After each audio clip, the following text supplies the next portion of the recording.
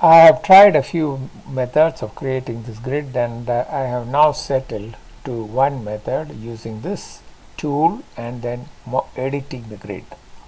So let us create the first default grid. So I click on that, type in 0, 0, and for the other corner I accept the default values, the default grid. So let me check the dimensions, labels, and linear dimension 1800 by 1200. Now along the x-axis I want to create grid which is at 0, 6000, 12,000 and at 15,000.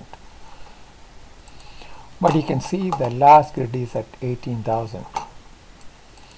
Now this grid has odd behavior, not fully documented. Now let me try to click on this grid and then try to move from this handle here. So if I move from this handle, you can see all grids are changing equally. But however, if I try to click on this grid and this handle and then move it across, only that grid moves. So let me move it by how much? What we want is 15,000, so move it by 3,000. And now that should be at 15,000. So that's the way I will create this grid.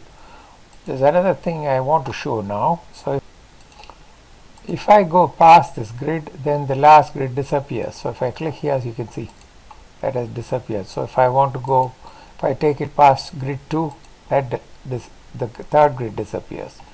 Now to add another grid, I can click on that and then add another grid at let's say 3000.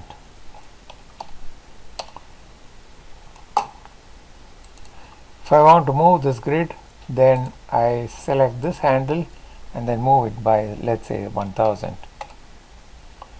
If I want to add another grid, I select that grid, select this handle and then move along and say 4000. So you got the idea how to modify this grid. Hi guys, thank you for watching the video, and if you like the video, please subscribe.